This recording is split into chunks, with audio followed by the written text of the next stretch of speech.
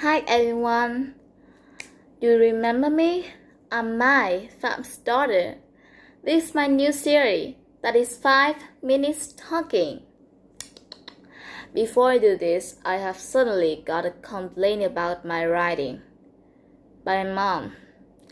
So she wanted me to do this for improving my writing and speaking skill. Okay, let's start it with our first topic today.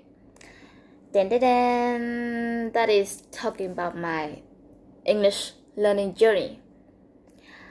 I remember I have done this one, but it seems not very good, so I just decided to do this again. Of course, it will be newer and more interesting, I guess. Okay. Let's go back with our task. I first studied English in the age of 6. That time, we went to the IT room and then the teacher will turn on the video cassette. And we learned basic vocabulary such as apple, pencil. Unfortunately, I could only learn once, and then I was off because of the money for that class. And the second time I studied English was when I was grade 6.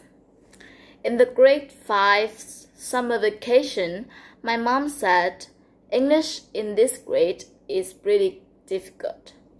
So I just studied all that summer. And luckily, the result was wonderful. My English grammar is pretty good. Until I was grade 7, my mom started searching for a one-by-one English course and we found it. I will leave it in here. Then everything sounded so easily. But that is my thinking. Nothing can be easily like that. The truth is, after 1 year study that course, I still cannot talk with foreigner normally. I realized my mistake. I spent the whole 2 years for so many courses. I spent so many money, but I still couldn't do the most necessary and important thing. That is the way how to talk with foreigner.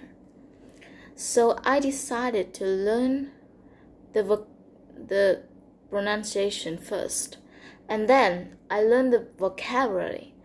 That is some words for making simple dialogue. I was trying so hard to learn the pronunciation and vocabulary as well.